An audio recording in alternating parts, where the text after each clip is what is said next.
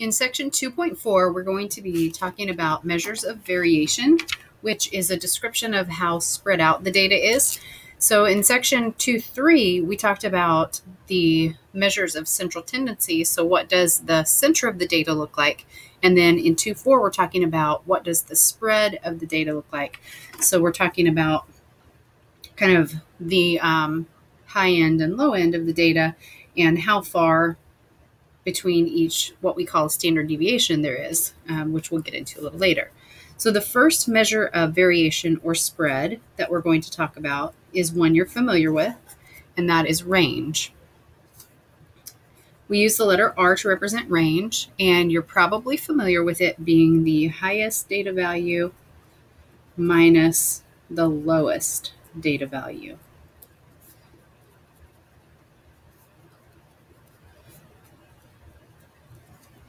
So it's a very, very easy to calculate measure, and that is its advantage.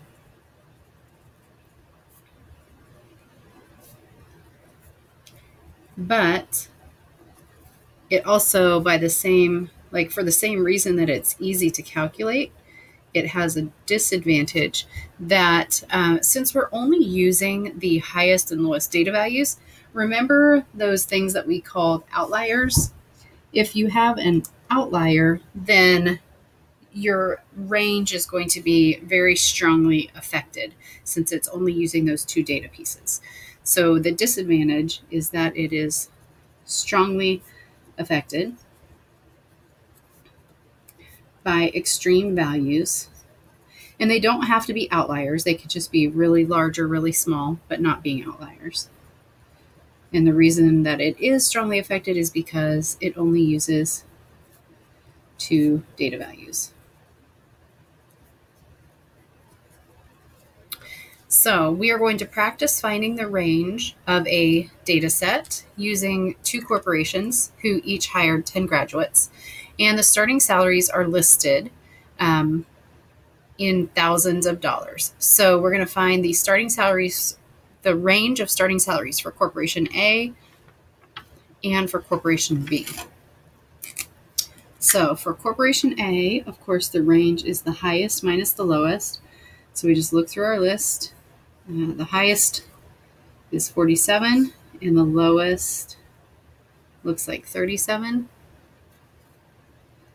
So our range is 10, which means the range of starting salaries would be $10,000. And range really is as simple as that to calculate. For Corporation B, the highest salary looks like 58, and the lowest salary 23. So that is a range of 25. So a $25,000 range. Now the difference in range between Corporation A and Corporation B may not be indicative of what's actually going on in the corporation. Because we had this $23,000 salary, all the rest of them were quite a bit higher, so that could be making that range a lot wider. Now I'm going to start a new page because what I'm going to do next is figure out standard deviation, and that's going to take me a whole lot of writing, so that's what's about to happen. Okay, let's talk about deviation, and then we'll talk about standard deviation. So deviation, variance, and standard deviation are all measures of variation, but instead of just using the two data values, they use all of the data values. So other measures of deviation, variance, and standard deviation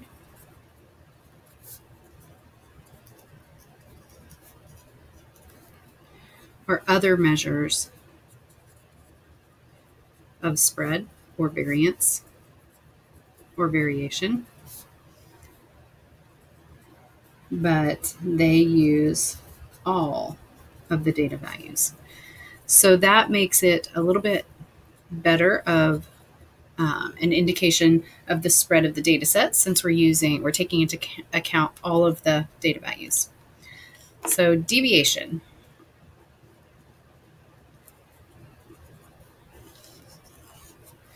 Deviation of an entry or a data value, remember we called those X, is the difference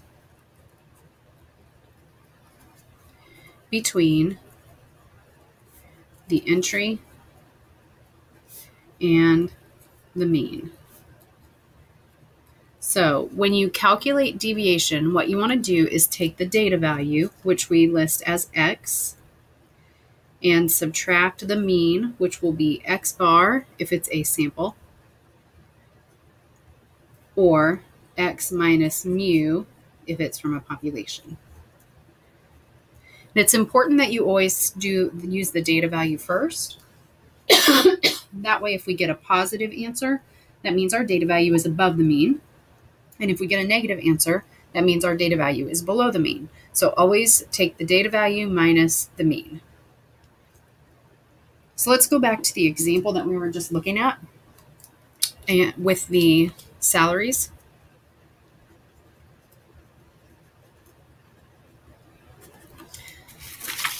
So you might need to flip back and forth between the page we just had with the salaries and the page we're going to be currently working on.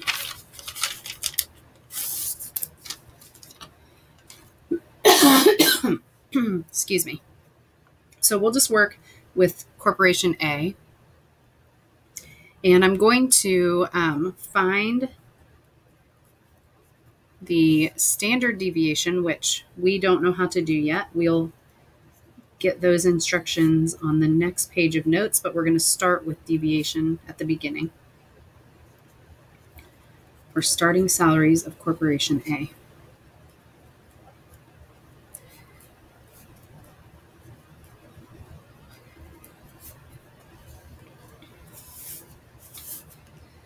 Okay, so we'll start with the salary. And of course, that's in thousands.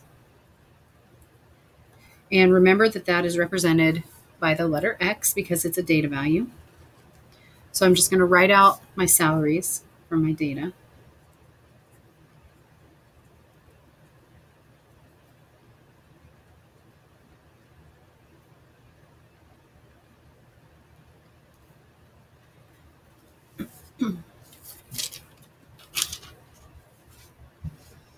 And then I'm going to make a column for deviation. Now, in this data, it is the starting salaries for all 10 of those graduates. So we're going to consider this to be a population. So for our deviation, we are going to be finding deviation X minus mu. So X minus mu. I did not want to write that there. Sorry about that. In order to find X minus mu for each of these lines, I'm going to need to know what mu is, which is the population mean. So to do that, I need the sum of my X values because mu is the sum of the X's divided by the population size. So I add up all my data.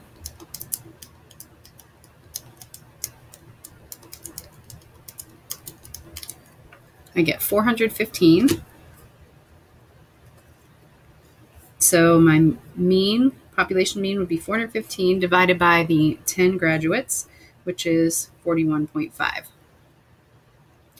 So for each line, I'm going to be taking the data value and subtracting 41.5. So I do 41 minus 41.5. So that gives me a deviation of negative 0.5. And then 38 minus 41.5, which gives me a deviation of negative 3.5. And I'll continue doing that all the way through the end of, all the way to the bottom here. So that's negative 2.5. That's positive 3.5. 1.5. Negative 0.5 again. 2.5. Negative 0.5.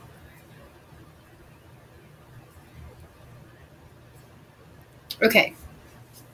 So my deviations, you can see that there's kind of two pieces of information we get out of deviation. One is how far or how big of a difference. It's like 0.5, 3.5, 0.5, like that. And then the sign of the deviation tells you whether that salary was above or below the mean. So any that have a negative deviation would have salaries that were below the mean of 41,500. Any that have positive deviations would be above the mean of 41,500. Okay, so let's talk then about standard deviation. Standard deviation is essentially like the average deviation for a data set. So I'm going to put that definition kind of on the next page here. What you're going to see, though, is that there's a problem with that.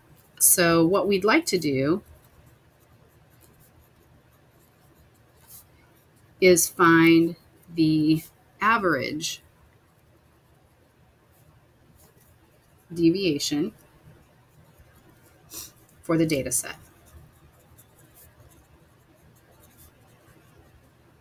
So remember that to find the average or the mean, I guess the mean would have been a better way to say that. The mean deviation for the data set is that we add up all the values and then divide by the number of data values. So if we're finding average deviation, remember deviation was x minus mu. So to find the average, I would add up all of those deviations and then divide by the sample size. So let's go back to our data set. Add up our deviations. So we have negative 0.5, negative 3.5, negative 2.5, 3.5, 5.5, negative 0.5, 2.5, negative 0.5, negative 4.5, and 0.5. So what I get when I add those up is 0. Now that should make sense because the way that we found the mean was by adding all these up and dividing by 0, and then we looked at how far each data value was from the mean. So it makes sense that on average, we would have half of them above and half of them below, and they would balance each other out. So if I'm looking for the average deviation of the data set, that's going to be 0 every time. So every time we find the deviation and then we add up the deviations, we're going to get 0. So the average deviation for any data set will always be 0. So what we're going to do is we need to figure out a way to ignore the signs of the deviations, because no matter what, when I add up all the positives and negatives, they're going to balance out to 0. So one way that we can kind of get rid of the signs, so to speak, is to square those deviations. So if I take x minus mu and I square it, then what you're going to see is negative 0.5 squared is 0.25. Negative 3.5 squared is positive 12.125. So if I go through and square all of those numbers, then all my values will be positive. Okay, so let's write that down. We need to square the deviations, and then we can average them.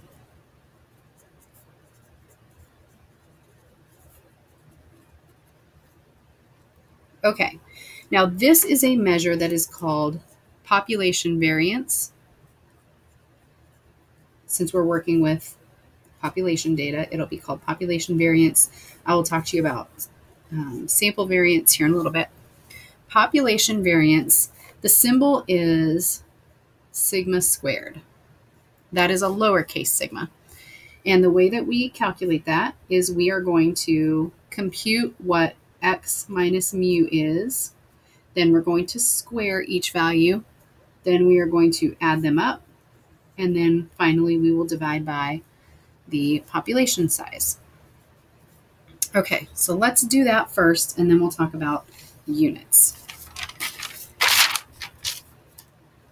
So going through and squaring all these, 2.5 squared is 6.25.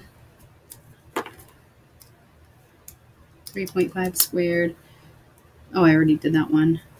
5.5 squared. 30.25. 0.25. 6.25. 0.25. 20.25.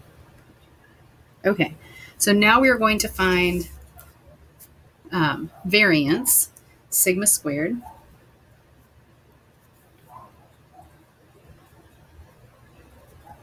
Sigma squared is the sum of x minus mu squared divided by n. So we're going to add up this column.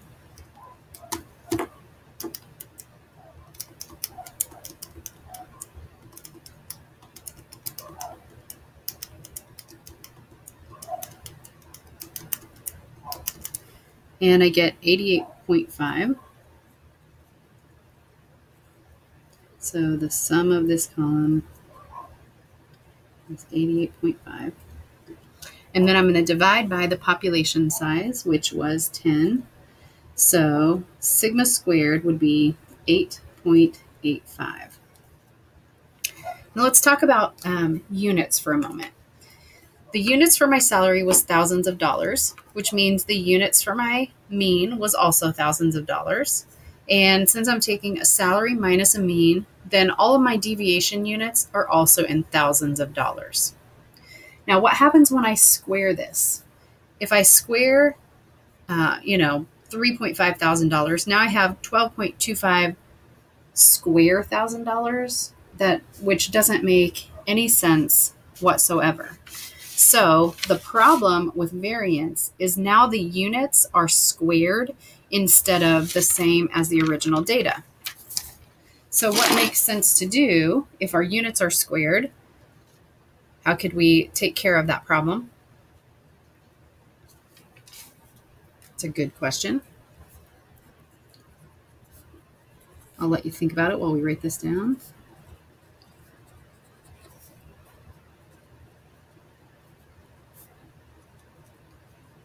So now that we've done this, we've squared it, and now the units are whatever our data was squared, which makes no sense. So what do we do to take care of having square units?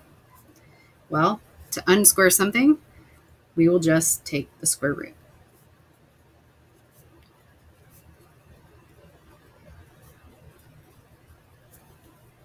So instead of population variance, now it has a different name. Its name is population standard deviation.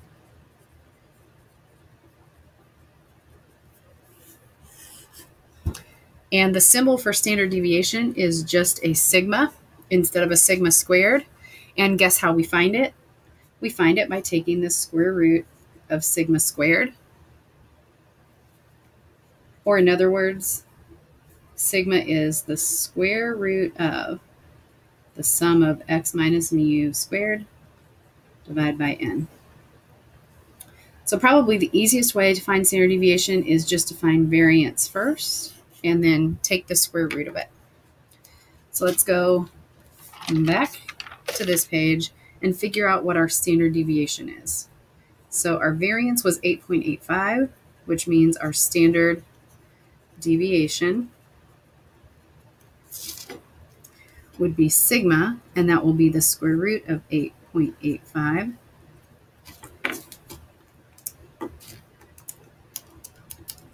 Which is 2.974894956. So our original data was to the nearest whole number, And remember, a round off rule is to go one decimal place further. So we would round that to the nearest tenth. If we look to the right, that will bump the 9 up to a 0, which makes our standard deviation 3.0. And in terms of our problem, that was in thousands of dollars. So our standard deviation is going to be $3,000.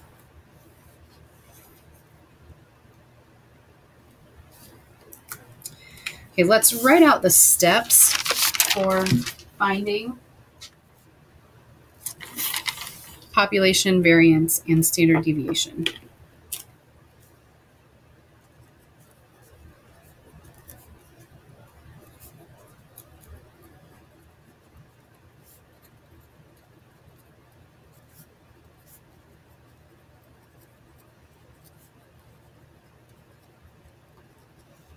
You may or may not need these steps written out, but this is just kind of to get things organized in one spot and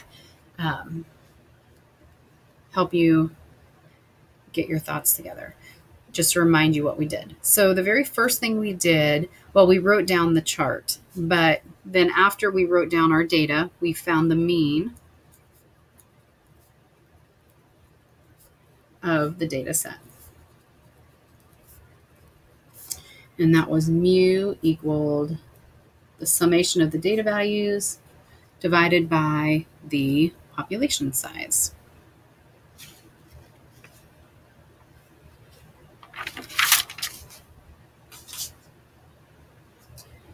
Then the next thing that we did was find the deviation for each entry.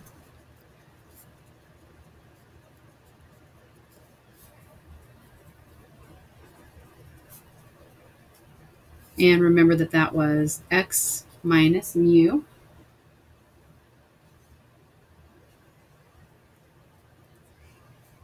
The third thing we did was square each deviation.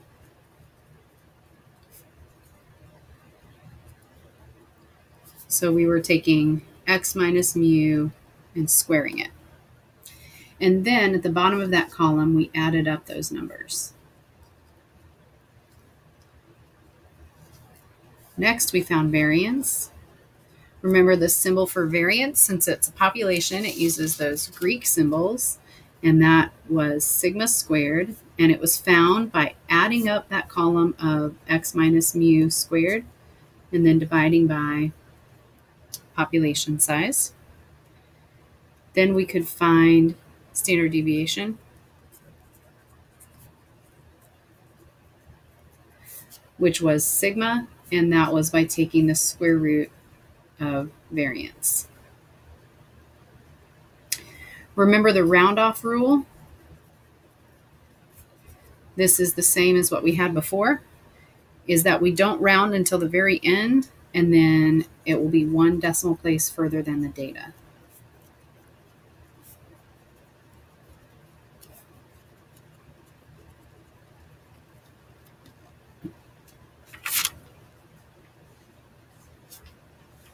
So what happens if we're not using a population? Instead, we're using a sample. That actually happens a lot. We're not frequently working with population data. Most of the time we'll be working with a sample because it's too expensive to get population data. So we'll do an example of that. In many cases, a statistic is used to estimate a parameter.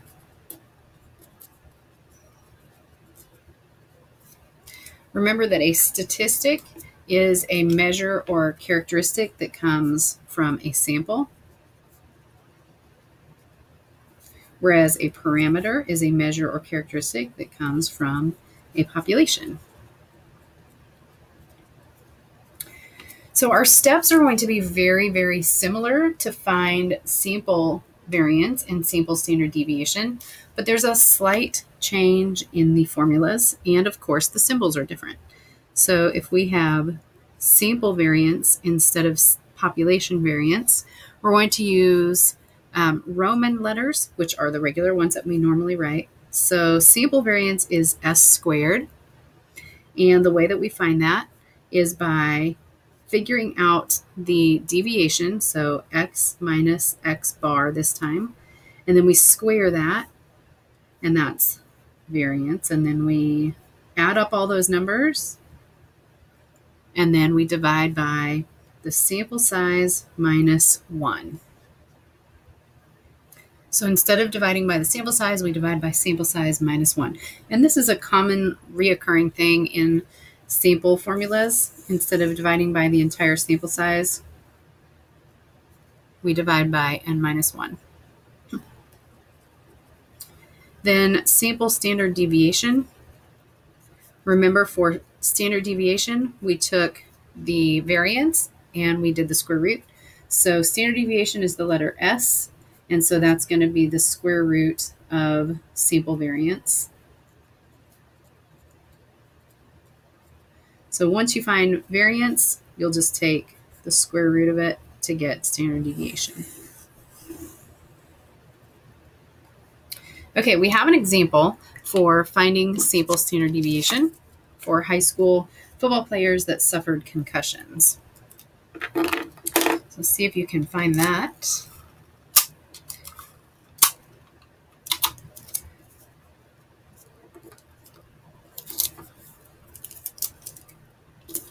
And get it taped in there. In a study of high school football players that suffered concussions, researchers placed the players into two groups. Players that recovered from their concussion in 14 days or less were placed in group 1. Those that took more than 14 days were placed in group 2. So the recovery times in days for group 1 are listed below. We are going to find sample variance and standard deviation for recovery times. So our data is going to be recovery time,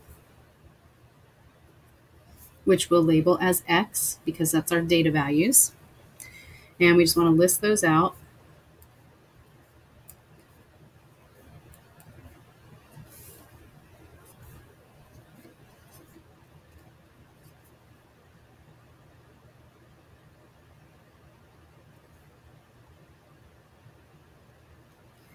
Okay.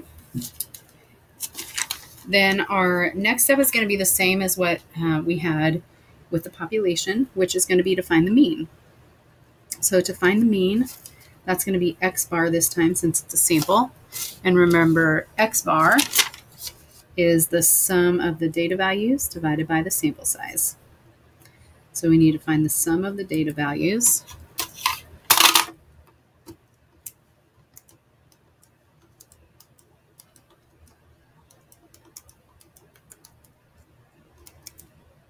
That is 90.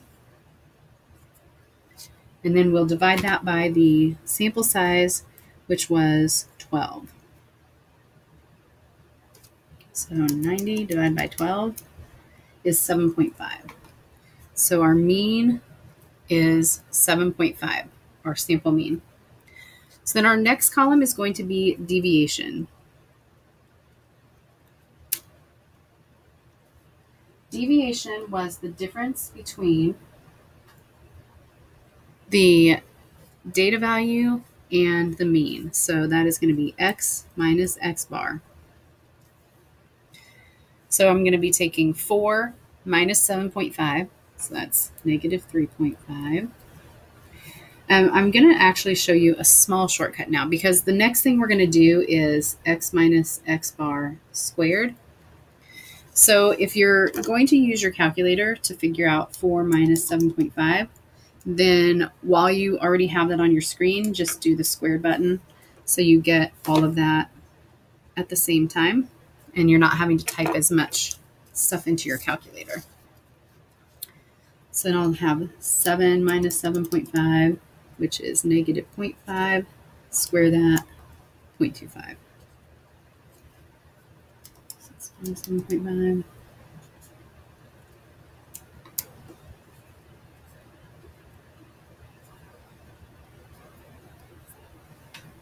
So you should probably practice doing this instead of just copying what I'm doing.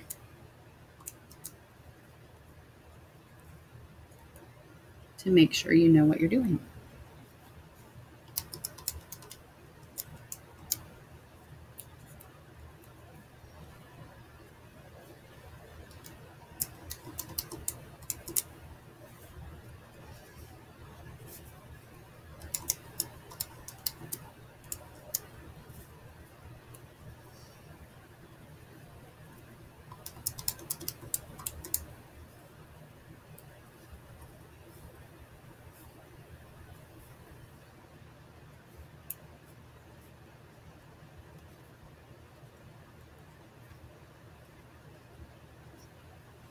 Okay, once you have that column filled in,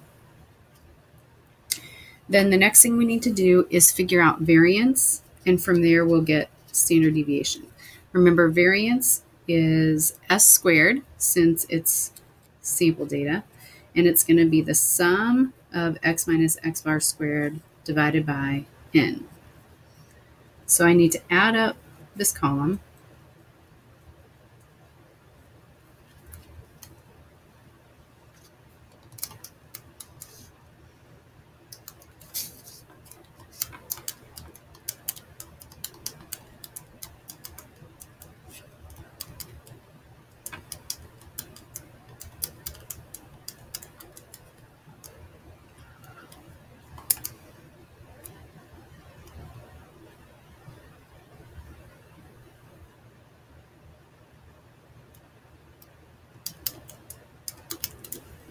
And I get 39.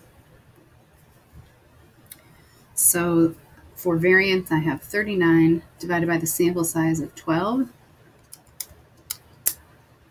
which is 3.25. Now, if they're asking me, oh, sorry, it's n minus 1. Probably you were hollering at me through the video that it was divided by n minus 1. So it's divided by 11. So 39 divided by 11. So 3.545454. That's repeating. So that goes forever. So if they ask me to answer the question, what is variance? Then at this point, I will follow the round off rule and say variance is 3.5. And the units for that don't make any sense because it would be square days. So we'll just leave the units off. And then we'll figure out standard deviation. Standard deviation is S, and remember, it's the square root of variance. So what I want to do is take the square root of the number that I got up here, and I want to do that before I did any rounding. So for S, it's going to be the square root of 39 divided by 11. So I want to do that in my calculator because I don't want it to do any rounding until the very end. So I'm actually going to type in the whole thing, and I get 1.882937743. I'm sure it goes on past that, but that's what I'm able to see on my calculator. So for my standard deviation, I can round at the very end and figure out the standard deviation would be 1.9 days.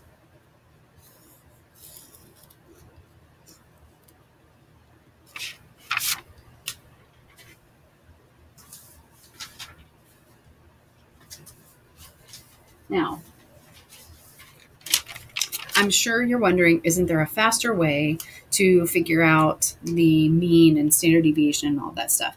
And the answer to that question is, of course there is, because we have graphing calculators that can do all of that stuff. However, there will be times that you have to calculate it by hand on a test, and so you need to know how to do that. Using your graphing calculator to check things is a great way to use that resource. There will also be times when I ask you simply to use your graphing calculator to find those values. So I'll give you the instructions on how to find them using your calculator. There are a couple of questions on your homework assignment where I will ask you to use your graphing calculator, and then there are some that I really want you to do by hand, even though I know that you could cheat and use your calculator. Please don't, because you need the practice so that you know what you're doing for the test. So on the calculator, the first thing we need to do is store our data. Now, to store the data, we do that the same way we did with regression. So we're going to go to the stat menu on your calculator. Mine is in lowercase for some reason, but it's right here. So in the stat menu, and then we're going to choose number 1, edit.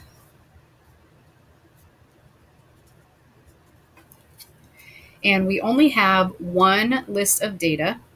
So we just type in our data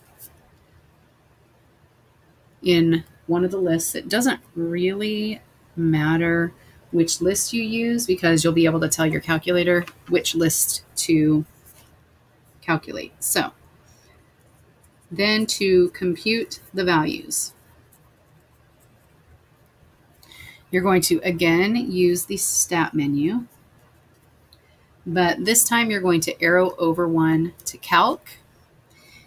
So arrow over to calc, and then you're going to make choice number 1, which is 1 variable statistics.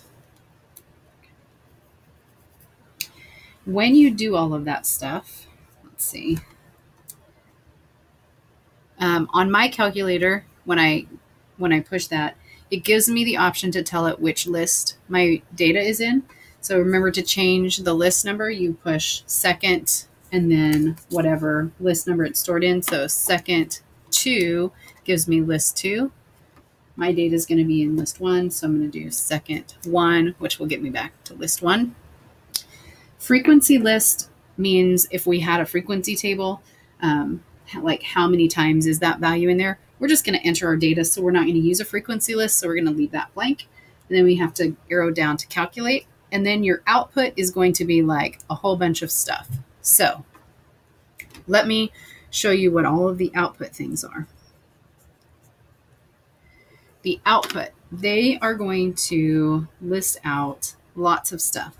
The first line is going to be x bar. The next line is sum x, and then sum x squared, sx, sigma x, n, and then min x, q1, median, q3, max x. So let me tell you what all those things are. X bar is the mean. Now, I realize it's using the symbol for a sample mean, but the calculator does not know whether your data is a sample or a population. And since the formula is the same for both, there's only one mean listed. Sum of x is the sum of all the data values. So if you wanted to calculate the mean by hand, you could use the calculator to add up the data values, and then you could divide by n. N is the number of data values. And again, the calculator doesn't know if it's a population or a sample, so it just uses the sample notation. If it's a population, it's the same anyway. It's how many data values there are. So you could figure out the mean by hand by doing sum of x divided by n. Or you can look at the mean here. Sum of x squared is the sum of, if I took all the data values and squared them, so I would square the data values first, and then I would add them up because we still follow order of operations. Now these two right here are both standard deviation. Remember, the calculator does not know if you have a sample or a population, so it's going to give you both of those computations. So this one is going to be your sample standard deviation.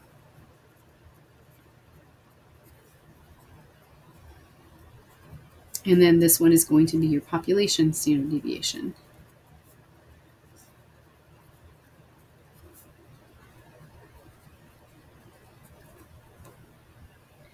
And then these last 5 numbers here have to do with measures of position. They're not things we're ready to use right now, but we will use them later. So I have a problem that I want for you to type into your graphing calculator.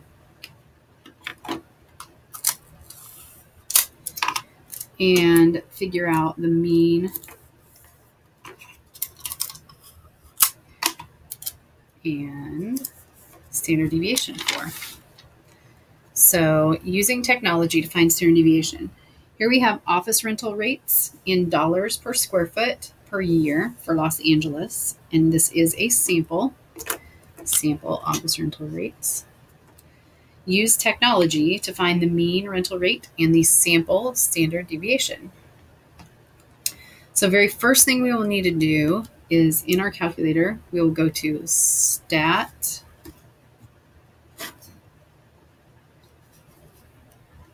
menu and then edit, number 1.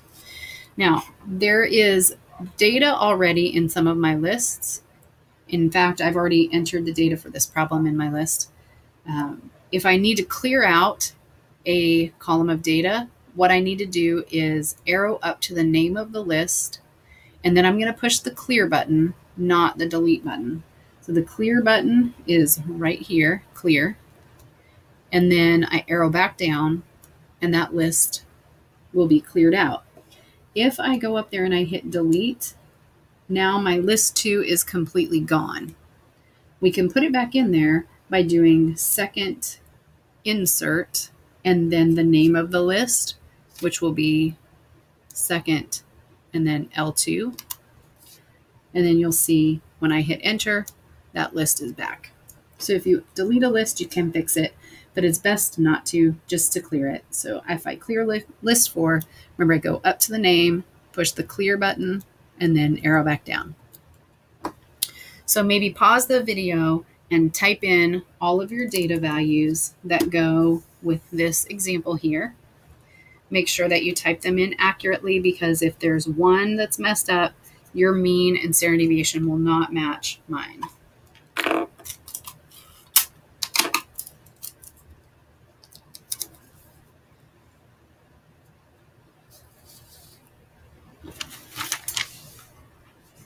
Okay, I'm going to assume that you have those typed in now. And we'll go on to the next step, which is to compute the values. So once I have the data entered, then I'm going to go to stat, over to calculate, and I'm choosing number 1, one variable statistics. Now, if I had my list in a different place, I would change the name, but mine is in L1. So I arrow down to calculate, hit enter, and it gives me all of this information. I can scroll down and see more information. I can scroll back up. But what we're going to get out of this is that we need the mean, which will be X bar, and we need the sample standard deviation, which will be S. In the calculator, it's listed as SX. You can see. So the mean would be 30.958333333. But since we're using the round off rule, that will be 30 point, well, I would round the 9 up, so it will be $31 per square foot per year.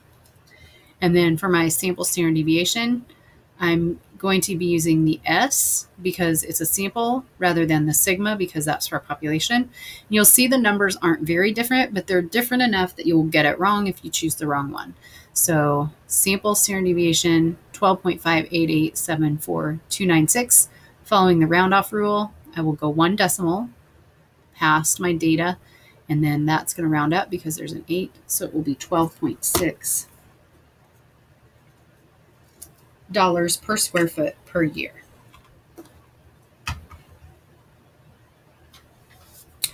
I want to talk a little bit about how we use standard deviation to describe the spread of data. And there's going to be a difference between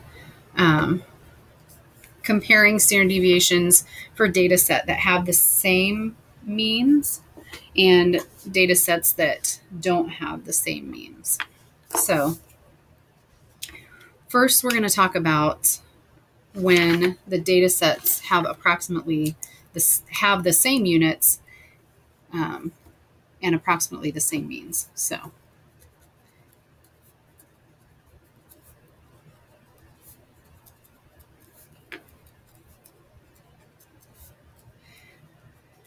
when data sets have the same units and approximately the same means, they don't have to be exactly, but in the right, in the same neighborhood.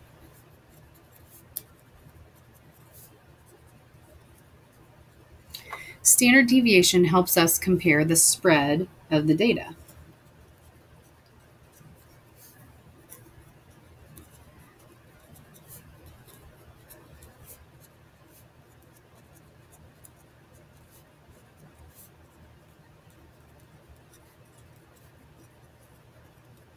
So what that means is when we have a mean that is the same, then the higher the standard deviation, the more spread out the data is.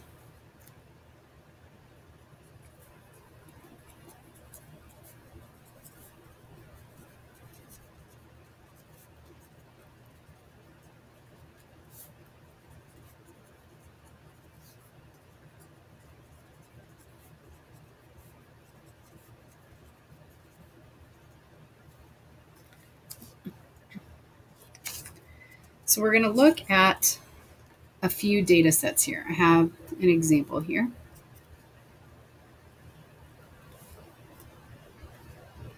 So they want us to, without calculating, we're going to figure out we're going to estimate the population standard deviation of these data sets. So you'll notice that the mean of each data set is the same, but the data is not the same at all. Okay, so what I've got going on here, on this first data set, the mean is 4 because every single data value is 4. On this one, the mean is 4 because I have half of the data values are 3, half of the data values are 5. So when I average them, I get a mean of 4. And then on this third data set, I have 2 data values that are 1, 2 are 3, 2 are 5, 2 are 7. So when I average those out, I get a mean of 4. So it makes a difference when you're talking about data, whether the mean is the same for all 3, but the standard deviations are different. For example, I could have a test average be 70% in 2 different classes, but in one class, like a couple people got D's, a couple people got B's, and almost everyone else got C's. But in another class, the average could be 70, and I have like half of my students get 40% and half of my students get 100%. And that's a way different looking data set from a teaching perspective. So we're going to estimate population standard deviation. Remember, standard deviation is how far away the data is from the mean. So in this problem, here's the mean. The mean is 4. And every single data value is 4. Remember, when you calculate standard deviation, we take the data value minus the mean, we square it, and then we average that. So if I take the data value minus the mean, I'm going to get 0. So in this case, my average or my standard deviation is 0. In this problem here, if I want to estimate standard deviation, I'm taking my data value minus the mean. Well, every data value is 1 away from the mean. So data value minus mean is 1, square it. Data value minus mean is 1, square it. Data value minus mean is 1, square it. When I average those up, I'm going to get 1 for my standard deviation. Now on this one, the mean is 4. So these pieces of data are -1 away. These are -3 away. These are +1 away. These are +3 away. So if I average those out, I have 2 that are -3, 2 that are -1. The 2 that are -3 and the 2 that are +3 are each like they balance each other out, and the ones and negative ones balance each other out. So the average distance away that our data values are would be between 1 and 3 away. So I would say that our standard deviation is about 2. So now let's look at the spread. When our standard deviation is 0, the data is very, very clustered at the mean. When our standard deviation is 2, our data is spread out from the mean. And when our standard deviation is 1, it's closer than the 2, but it's more spread out than the 0. Okay, let's take another look and kind of put some data in order from highest to lowest standard deviation.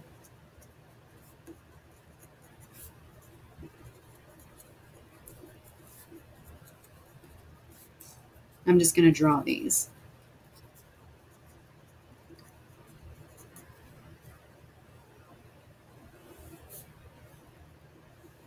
I'll have 3. I'm going to pause this and draw. Okay. Take a look at these distributions.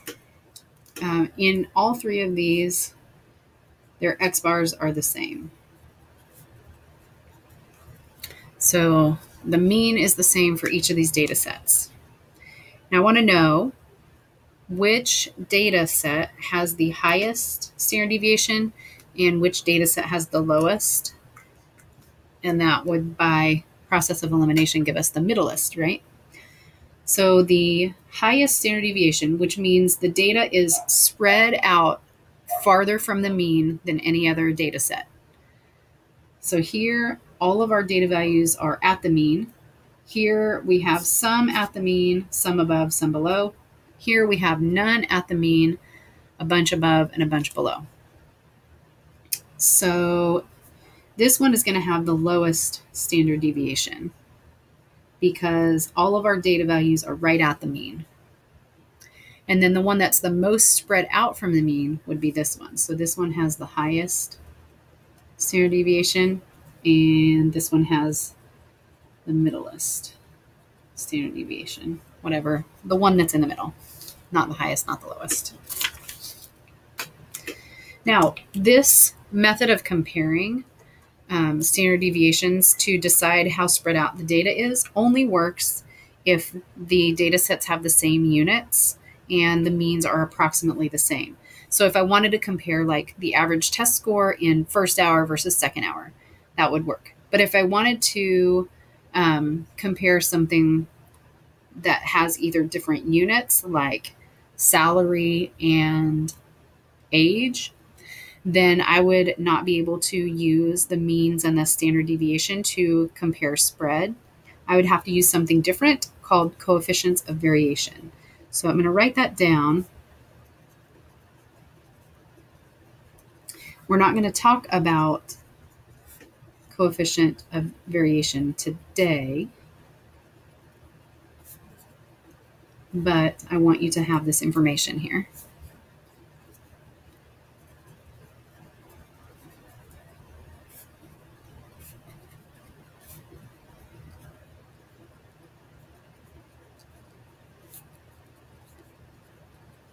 So if data sets have different units or means that are not approximately the same, you cannot compare spread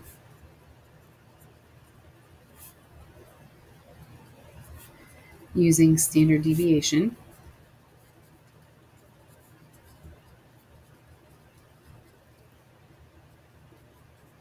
You must use something called coefficients of variation. And it's very simple to compute. You just have to know that you have to use it. So different units, means that are not approximately the same.